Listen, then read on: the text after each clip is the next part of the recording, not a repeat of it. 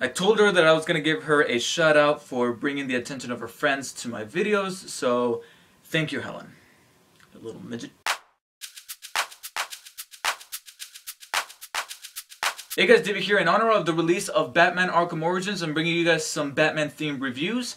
And I figured that I'm going to go ahead and start off with something that I saw on the PSN for sale. And I figured, you know what, $5 for this, let's go ahead and play it. And so here's my review of Lego Batman 2 DC Superheroes. Traveler's Tales games, not to be confused with Telltale Games, the creators of The Walking Dead episodic video game, much like how everybody who knows a thing or two about video games always does, are known for making the Lego games, especially the licensed property Lego games like Lego Indiana Jones, Lego Pirates of the Caribbean, Lego Star Wars. And of course it was imminent that they were going to make a Lego Batman game. But Lego Batman 2 DC Superheroes is actually the first Lego game to use an actual voice cast to lend their voices to the characters in this game, as well as an original storyline. Because up until that point, they have always made the Lego games based on the movies that they were borrowing from. They would always talk like they were in a Sims game, where all they would do is go, and then they made the Lord of the Rings game, and that game did have dialogue, but it was literally the entire audio track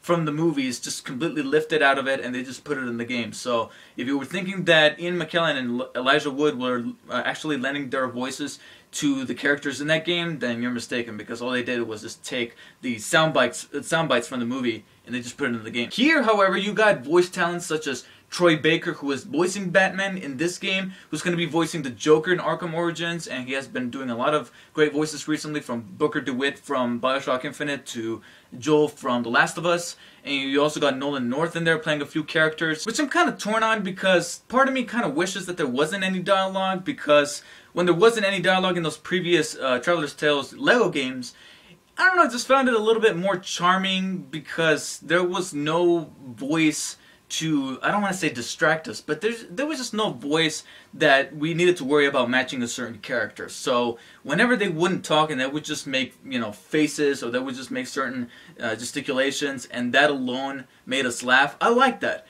But then another part of me kind of feels like not only was the dialogue good for a Lego game, but the voice talent behind this game was just superb. Troy Baker is great as Batman. I can't remember the guy's name, the actor's name who played the Joker, but he was outstanding. For a second, I actually thought that it was Mark Hamill coming back to play the Joker. Clancy Brown was great, once again, as Lex Luthor. He's, I believe, according to his IMDb page, he has been voicing Lex Luthor for quite some time throughout various, I think it was the Superman animated series to other variations of Superman animated, movies and TV shows and that sort of thing. And something that I wasn't expecting, the story for this game is actually pretty damn good. Now, it's not the most riveting form of screenwriting I've seen in a video game. It just feels like a movie. No, but for a Lego movie, I was not expecting them to go ahead and come up with an original plot that would fit into, that could only fit with a licensed property like Batman, because after all, he is the world's greatest detective, as is his moniker. So what better way to make a good, not only a good Lego game, but also a good Batman game, by making the plot an investigative, almost a crime story where Batman has to figure things out. Because from the get-go, I thought that this was going to be, being that it's a Lego game, and because of the fact that it's a Lego game, it's a game that is gearing mostly for kids. Of course, it's Lego. But I was really surprised figuring out that the plot actually has a good sense of mystery to it. And I'm not going to go into detail, because honestly, I think that the freshest you go into the story, and I know it's a Lego game, it's just a Lego game, but I gotta be honest, I didn't see any of the trailers. I didn't know what the story was about. All I knew is that being that the subtitle is called DC Superheroes, and I know that Superman becomes involved, it's gonna have to do with the Joker and Lex Luthor, because why else would Batman and Superman and Robin are going to have to team up in order to take them down? I mean, who else could they take down, and who else are they going to have to come together in order to defeat? So I knew those guys were involved, but I didn't know the extent of the story. So when it turns out that there's some actual good mystery to why what is the plan, what is Joker and Lex Luthor's plan, and why are they doing it, I was going along for the ride, and I thought that it was actually a pretty decent story that not only it's easy enough for kids to understand. The kids that are going to be playing this game because it's a Lego game, but it's also a nice little throwback to people who are actual fans of Batman. And even though I didn't think it was going to be as charming as the previous Lego games that Traveler's Tales have made by not having any dialogue and just having the Lego characters practically be mimes, but charming mimes, this game still ended up being charming with the addition of an actual voice cast. Now the gameplay is almost no different than what any other Lego game has come out to date. So if you played a Lego game, this practically plays the exact same way. The only little, differences, the only little tweaks would be that being that it's a Batman game, they have to add things that would cater to Batman fans and would make sense because of the fact that it's Batman. So grappling hooks, batarangs, that kind of stuff, it's all added in there to make sense with the characters that are involved. And not only with Batman, but also with characters like Superman or other particular characters that come in later on in the story that I don't want to spoil. But whenever you change to a different character, because much like the previous Lego games, this is meant to be a co-op game. Even though you could play it by yourself and you could just have the other character to be, or other characters could just be AI-driven characters, a second player could drop in at any moment. All they have to do is just turn on that second controller, drop in, and boom. Co-op, which is actually one of the things that I've always loved about the Lego games, is that you don't have to select the co-op mode from the main menu, wait for somebody to log on or to say start on the controller. Somebody just needs to pick up the controller, press start, and boom, they're in the game. And while solving different puzzles, building certain objects to use in those puzzles, and breaking apart things in the environment to collect coins, much like in the Super Mario universe, where you don't have to collect every single coin that exists in this game. But it's possible, and that's the only way that you're going to get 100% completion, is to collect every single coin that is in this game. And I'm not that kind of completist, I'm not that kind of nut, but I will admit that there were moments where I just couldn't leave a box unpunished. I had to, beat the living crap out of that thing in order to get as many coins as possible. That, because I don't know, it just feels addicting. Just like in the Super Mario universe, I don't have the urge to collect every single coin, but I still had the urge to at least punch a few blocks here and there to just get some coins for myself. These games have some sort of spell on you that'll make you do that. It's kind of addicting. And much like the other Lego games, it looks and sounds the same. Everything looks blocky and cartoony, but it's supposed to. It's Lego. However, keeping in the tradition of the previous Lego games, because you can tell right off the bat that people at Traveler's Tales are huge fans of the games that that are based on the licensed properties. You can tell that they love those licensed properties. And they include little details in to tell you that, yeah, we love these things.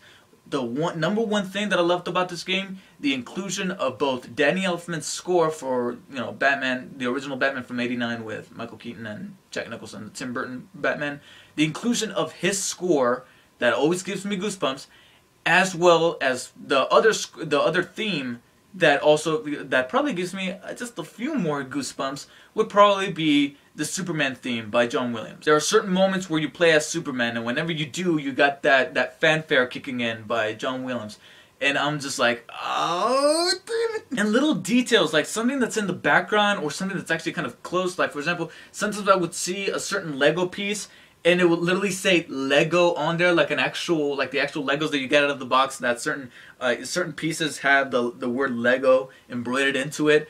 Little details like that are very charming and very funny. And while on the subject of humor, I didn't find this game to be hilarious. I didn't find it to be very funny, or at least as funny as the previous games. But it doesn't put a damper on the game. I still enjoy this game a lot. It's just I kind of wish that there was a little bit more humor incorporated into it, but then again, it is Batman, and Batman is supposed to be more of a serious character, so you can't go too crazy with the humor like you did with the previous games.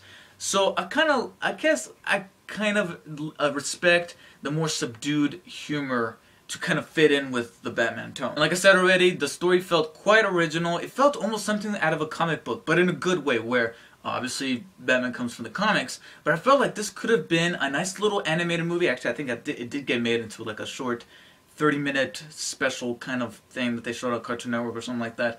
But I loved it even more that it was a video game. But it could have been a comic on its own. Without having the Lego name in it, it could have been a really good Batman Superman crossover story. And even though the game is pretty short but sweet, I mean, it is a Lego game, so it doesn't need to be like 20 or so hours long, because obviously this is catered to kids as well. It's more of a family game. You know, even kids games are the games, much like movies, are the games that kids are gonna love, but then, you know, older gamers like myself, they're just gonna be like, okay, you know, this is meant for kids, it's just not for me. A family game, much like a family movie, is where the game or the movie, not only can kids enjoy it, but adults are gonna enjoy it as well. And this is definitely a family game where kids could love it because it's Batman, adults can love it because it's Batman. But despite being short and sweet, there were points towards the end where I figured, okay, this is where it's gonna end. But then it just kept on going, and I didn't really know where it was gonna end because it just had me along for the ride. The only problems that I can think of with this game are some technical hiccups. And by technical hiccups, I mean some kind of frustrating ones. There were certain points where the AI for my partner was stuck somewhere. I don't know what would happen, but there was a point where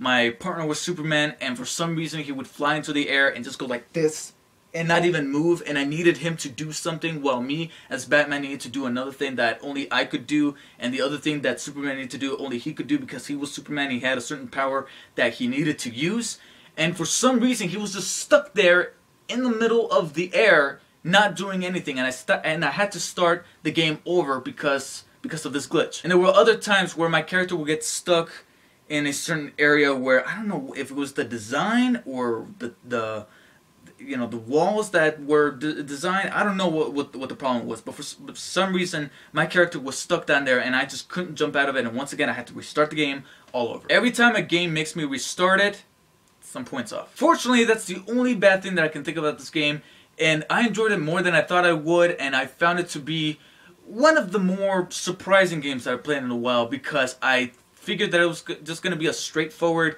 Lego Batman game where it's just Batman and Robin. And speaking of Robin, I loved how this game made me sympathetic made me sympathize for Robin, because, you know, Robin, I've never been a huge fan of Robin. I mean, there were times where he's annoying, mainly when he's played by this guy. Sorry, Chris, but I like you in NCIS. But here, I really felt for him because he has always gotten the short end of the stick when it comes to the attention that he deserves, or the credit that he deserves for the things that he has helped out with on Batman's adventures. And here, I felt for him because I love how they brought that to the forefront. Plus, much like other characters that you get to play as in this game, there are certain things that only he can do, so that makes the character a lot more important to not only the plot but the game as a whole. But I figured it was just going to be a straightforward story of just Batman, Robin, and with the inclusion of Superman just having to stop Joker and Lex Luthor from doing bad things and just get from point A to point B. But it ended up being a more surprising game than just that. And one of the more surprising, I keep figuring out new things about this game as I go on with this review,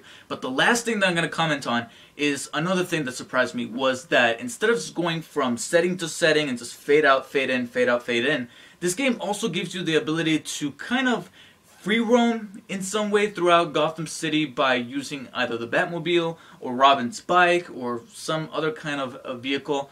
And you get to explore the city, even though you don't get to do it a whole lot, because the only other things that you could do besides the main story is also free play, especially after you know, you've known this. If you have played a Lego game, you know that after beating the main story, you can free play. You can choose another character you have unlocked and go back and either replay the story missions or just roam around the city and do things that only the character that you unlocked can do.